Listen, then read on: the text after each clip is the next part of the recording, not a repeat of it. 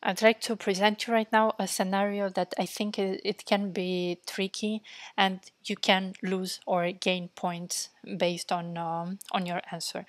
And actually, there is one tricky thing that you can expect to get, besides all the knowledge that you are required to know for it. So we have three virtual networks, 1, 2, 3. Each of them has a virtual machine, and you get an information that VNet 1 is paired with VNet 2, and actually there is a bidirectional peering connection, and you also know that VNet 3 is paired with VNet 2. What I want to mention here is that at the exam day you won't get a schema like this one. You most probably get a use case, or they might present things in a way more complex way, because they want you to be able to simplify things and to go straight to the point and know what the right answer is. In this case, of course, you can get information about address ranges, for example, about location, about I don't know, subnets that this VNet can contain, or any other information. They can ask you, I don't know, they can give you information about key vaults, for example, or I don't know, other things like that. But when you see this kind of question, so is, for example, is V1, virtual machine 1 can be peer connected to virtual machine 2 or to virtual machine 3. What you have to pay attention to is the connection between the VNets. So in this case, you see is bidirectional, and in this case, they say that only VNet 3 is connected to VNet 2. So for that, for example, let's take every virtual machine, every connection that could be established here. So is can be the virtual machine 1 connected to virtual machine 2? And the answer is yes in this case, because of that bidirectional relation.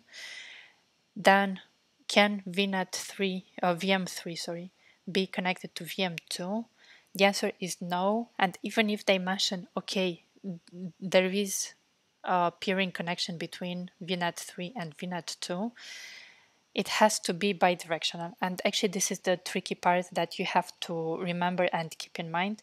If it's not bidirectional, you cannot connect VMs between them. So try to remember and try to understand. Actually, it makes sense, and try to remember that for the exam day. Also, if they ask you what about the connection between VM1 and VM3, as there is no peering connection between VNet 1 and VNet 3, then you also cannot connect these two virtual machines. Another scenario also related to virtual networks peering connection is could be this one that I represented here right now on the screen, where you have 4 virtual networks.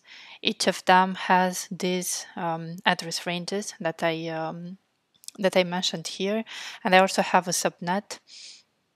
Actually, each of them has a subnet, and you can expect to be asked what are the possible connections between, for example, VNet 1 and the other VNets. For that, what you have to remember, and I'd say is the only thing that you have to remember here, is that you don't really care about the subnets and their address ranges, but what you should care about is the address range for each virtual network. So in this case, what you can see, if we take, for example, the case, the connection between virtual network 1 and virtual network 2, you can see that their address ranges overlap. So a connection between them is not possible, but you can see that the address ranges for VNet 3 and VNet 4 don't overlap with the one for VNet 1. So connection between them, between 1 and 3 and 1 and 4 is possible. The subnet doesn't really matter here. So you can actually take the exam day, you can even skip this part just to simplify the things and to focus only on what you really need to know, because you'll have lots of questions, and you actually that was my strategy, and I think it's quite useful. You want to make sure that you simplify things as much as possible and you go straight to the point without losing in details. We already discussed about SLA and what you need to do in order to guarantee a certain value for it.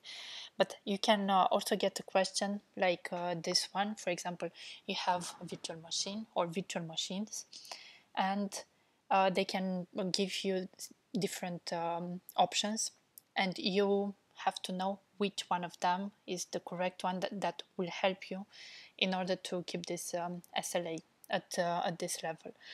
So they can say, okay, what about managed disks, network interfaces, availability sets, and scale sets? For this, actually what you have to remember, and I'll go to the documentation because this is the key here, is that so for SLA for virtual machines, they say, of course you can read everything, but they talk about availability zones. For this one, the SLA guaranteed is 99.99%. And they also talk about managed disks, which is 99.5, which is our case. Of course, you have premium SSDs and all the other options, but in our case, what we need is to know. So we have these options, and we need to know. So if we take into consideration the documentation, we need to know that managed disks and availability sets will help you to keep this level. They also mention network interfaces and scale sets. Network interfaces, it cannot be. If you have multiple network interfaces, they can be used in order to recover applications on virtual machines, because you can move network interfaces across virtual machines. But here you are asked about the SLA, and for that you need to manage disks or actually Azure availability sets.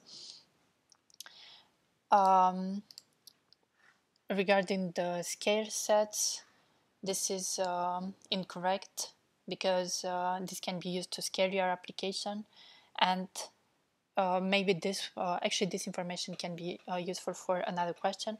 It can be used for high availability, but not for SLA.